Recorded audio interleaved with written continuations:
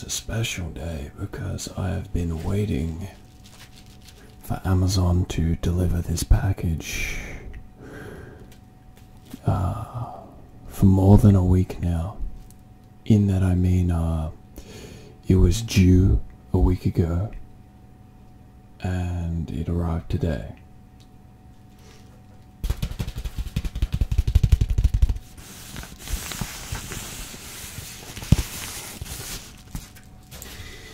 Now, today is going to be an unboxing video of sorts. An unpackaging video. And the funny thing is I actually have 2 packages on the way in the mail. So I think I know what's in this, but this could actually turn out to be a different video to what I had expected. What I believe to be in here are 3 books that actually went out of print. I found the first one ever in an op shop in a what do the Americans call it? In a pawn store. I found it in a pawn store, not that kind of pawn store. I found it in an op shop because my nan and my mum used to take me op shopping all the time. And I found out that it was quite rare because it had gone out of print. But then I realized that after 2010 they reprinted it. So I wanted to actually do a role play of one of these books, because these books are actually quite different to books that you will find, in that they are role-playing games inside a book. They're a game book, kind of like Dungeons and Dragons. And I saw someone in the comment section actually of one of TR's videos, and I've seen Ephemeral Rift and Phoenician Sailor and Massage ASMR, many other of my favorite ASMR content creators go into this Dungeons and Dragons style stuff, but I've never actually seen them do a game quite like this. This was different because it had a very different type of gameplay, where instead of following a story and making choices along the way, instead it was almost like an open world experience where you could travel from town to town and find different quests that were measured with special codes. So if you had particular codes, different events would happen in the book. Anyway, I remembered these books and wanted to do a video of me playing one for you guys, you know, almost like a game master. You would make the choices and I would narrate them back to you. So I had a look around at my house and I realized I couldn't find the book anywhere. It was gone, which was a shame because I can tell instantly that these reprinted books are actually a lot smaller than the one that I used to have. The one that I used to have was A4 sized. About that big. And it was thinner. So I went onto Amazon and ordered the first 3 reprinted books. And because I bought through Amazon, of course, I received it a week late with lots of tears and holes in the packaging. So I thought for my video today, I'm pretty excited. I just downloaded a new game called Rust. But I told myself before I play my new game, I'd make a new video, and today we're going to be unboxing or unpackaging these books. Before I tear into this, quite literally, I just wanted to give a massive shout out to everyone on the Q&A video who has been commenting questions for me to answer in my Q&A video. So if you don't know what I'm talking about, I'll put a link in the description box below. And once you're done with our unboxing video, you can go to that video. And if you have any questions or queries to me about anything, you can comment them or send it to me via personal message. And if I find it appropriate, I will answer. I've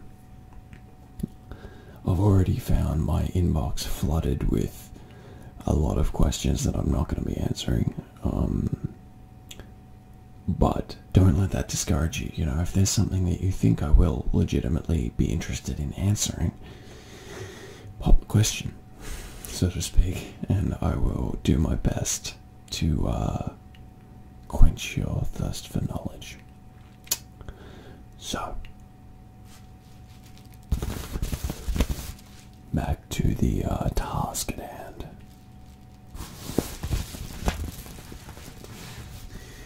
I remember as a child, there was something so magical about receiving a package in the mail.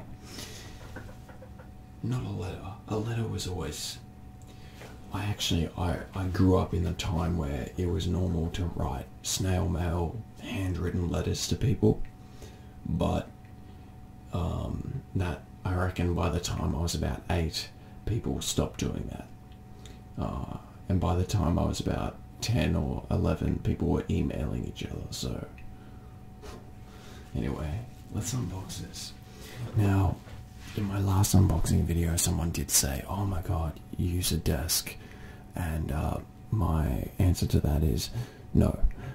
But what I will do is I will hold it a little more stable this time, so you guys can actually see this thing getting unboxed.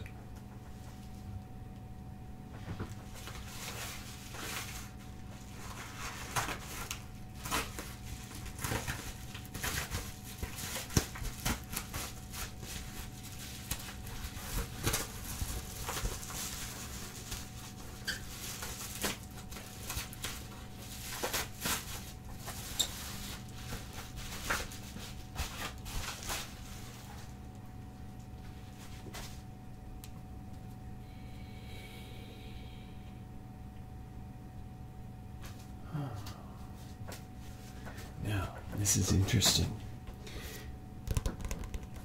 This is the book that I was talking about, the one that I found in an op shop. It was about double the size, and it is called Fabled Lands, The War-Torn Kingdom. It was written by Dave Morris and Jamie Thompson. And let me just read out the blurb for you here. Let's maybe... Look at that, high tech. Set out on a journey of fabulous adventure in lands to stagger your imagination. In the war-torn kingdom, revolution rages in Zakara. You can join forces with the king to restore his throne, or look for profit in the pay of the dictator General Marlock. Use fighting skills or sorcery, bribery, or skullduggery to survive the assassins in the city backstreets. Descend to the sewers of Yellowport to defeat the vile rat king Scab.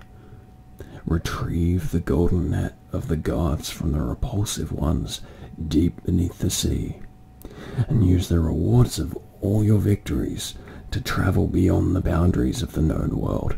So, interesting thing in these books, and this is another key difference. Say I reach the edge of the map in this book. It's like a choose your own adventure. Say I reach the edge of the map. There is now a corresponding entry in this book. And say I have some fun in this book and then I reach the edge of the map. I can go back, or book 3. And oh, I should probably also add, the cover art looks exactly the same, although I have to say it's a digital copy printed on soft cover, and the other one, I don't know, it was printed differently. It looked a little better. It's the same cover art. Actually, yeah, it is. So it's this particular little hero, and he has his little bow and his sword, and he's about to ambush some soldiers.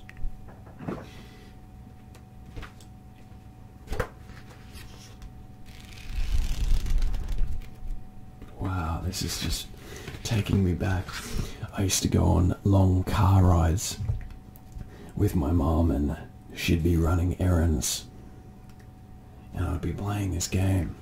So you play with a little die, or a pair of dice, and you have a pencil and a rubber and an eraser, and you would play by, for example, it says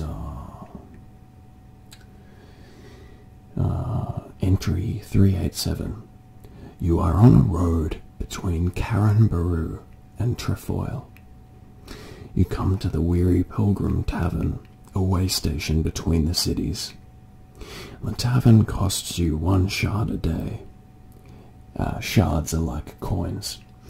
Every day that you spend here, you can recover 1 stamina point if injured, up to the limit of your normal unwounded stamina score. If you want to spend 3 shards buying drinks all round so you can glean rumours, turn to 666. The number of the beast. To leave, you can go south, turn to 558, north, turn to 347, west into the forest of Laroon, turn to 47, or east to the lake. And so you would make a choice here, and as it said, there are certain stats that you could measure, like your health, and you had different scores for different abilities. So this, in a way, this is the precursor to the RPG computer game and console games like World of Warcraft and whatnot. So it's kind of like Dungeons and Dragons, but it was single player. And later on, after the remastered version came out, there was actually a tabletop version. I'm sorry if I'm nerding out here. So the tabletop version is like a group Dungeons and Dragons style thing, whereas these game books were solo.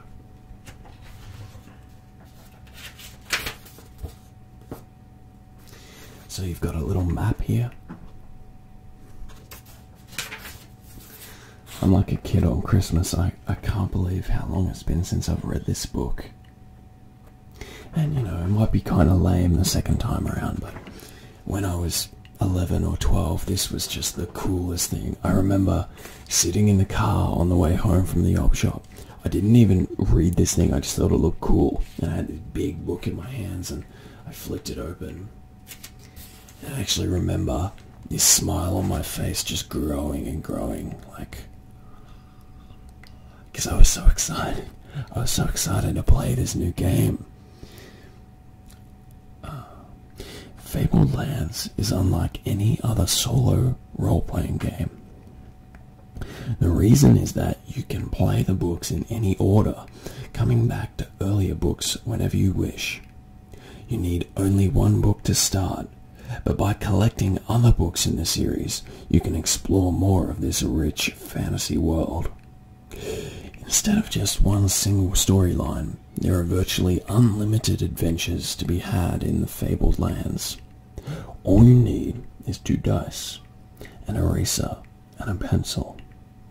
If you have already adventured using other books in the series, you will know your entry point into this book. Turn to that section now. If this is your first Fabled Lands book, read the rest of the rules before starting at section 1. You will keep the same adventuring persona throughout the books, starting out as just a first-rank wanderer in the war-torn kingdom, but gradually gaining in power, wealth, and experience throughout the series. Now, in this, you have different professions, and these determine your initial skills and different abilities. So there is charisma, which is, befriending people; combat, which is fighting; magic, which is spell casting; sancticity, which is divine power and wisdom; scouting, which is tracking; and thievery. So the different professions are the priest, which is high in sancticity and low in thievery; mage, which is high in magic and low in sancticity; rogue, which is high in thievery and low in sancticity; troubadour, which is high in charisma and low on scouting; the warrior, which of course is high in combat but low in thievery and magic; and then wayfarer, who are high in scouting but low in charisma and magic. So you also had a in this game, you had the ability to buy a ship and different properties. And I don't know, for any of those, for those of you who ever played the game Fable, it was like the text version of that. It was just so much fun. So, two little pieces of action for you guys to undertake. One, head to the Q&A video. I'm going to pop a link down in the description box below, and fire off a question. I will answer pretty much anything that I find is not, crazy out there. And there have been some really good questions so far, so have a read, see if there's anything that hasn't been asked, and I'm sort of interested in some of the questions that are coming in. And the other thing is, I'm going to get around to doing that roleplay video where it's me running you through this book. And I want you guys to come up with a name for our adventurer. At the back of this book, it's it's kind of hard to see, an adventure sheet. It's name, profession, rank, all your possessions and money and whatnot. We're going to have an adventure through these games, and I want you guys to choose a name by commenting or by upvoting a comment that you like, and the comment that has the most upvotes, I will select that one.